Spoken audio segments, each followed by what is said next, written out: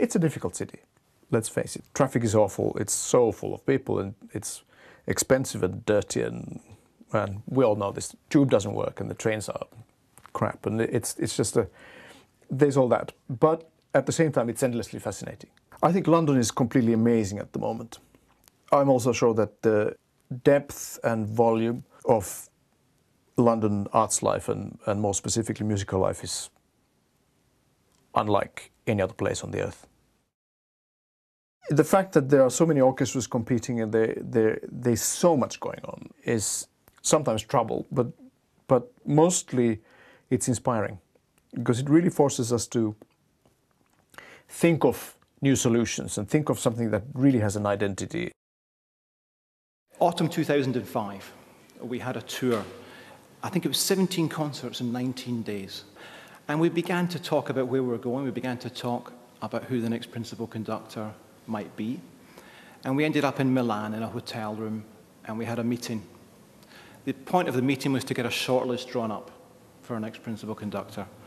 As the meeting went on, the shortlist got smaller and smaller and smaller, until by the end, I'm afraid there was just one name on it. We really didn't have a plan B at that point, but it was Esa-Pekka Salonen. What I'm really hoping to be able to do, apart from the purely musical things, i.e.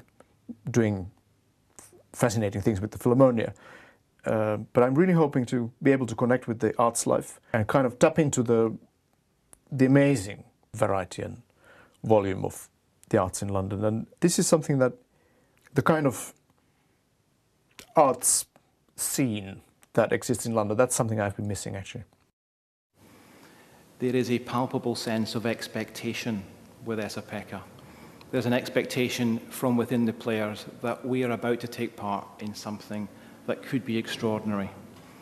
And that really is the most important thing from inside the orchestra, and that was the thing that we felt Esa-Pekka could bring to us. Well, if I would have to somehow describe myself as a musician in one word, I think curious would be the word. Endlessly fascinated by music. Why is this piece a masterpiece and why is that piece not a masterpiece? Why has a melody like Greensleeves survived for hundreds and hundreds of years and several hundreds and thousands of melodies disappeared? What is it? And I think it's that journey I'm on still. Back in April 2005, the Philharmonia did its first live webcast with you. We did Also Sprach Zarathustra. And something when we began talking about this appointment, that was something that came up fairly early on, was how that we can start with a concert and we can send that out in all the different ways that are becoming available to us. I mean, do you believe that that is a necessary part of our future? And do you believe that the basic core experience of coming to a concert and coming to a concert can be preserved despite all these challenges ahead? First of all, to have a strong presence on the internet, whether we like it or not, it is a necessity. If we want to exist in the minds of people today, we have to be there. What I found especially attractive about the Philharmonia's approach is that almost everything the orchestra does has its own counterpart on the web. And some of the numbers I've seen in terms of the number of hits per day or whatever, and the sound exchange numbers, they are staggering. And this tells you that classical music is well and alive and just has to be accessible out there like everything else is. And we'll be fine. I really believe in this kind of idea that we develop a concept and try to cross-pollinate also, try to involve more than one discipline. And we create a package that really has depth.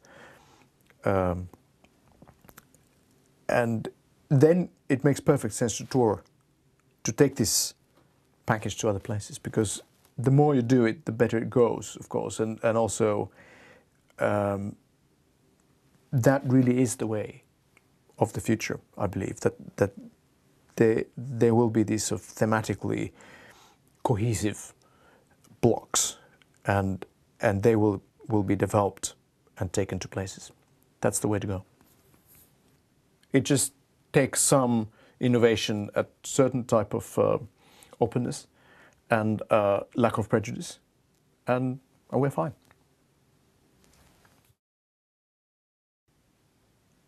One of the many amazing things about the Philharmonia, of course, is the flexibility. The almost uncanny ability to identify with whatever music they're playing. Historically informed Beethoven sound. They can go from that to the lush sounds of Messiaen, just like that. And there are not many orchestras that can do that. There seems to be a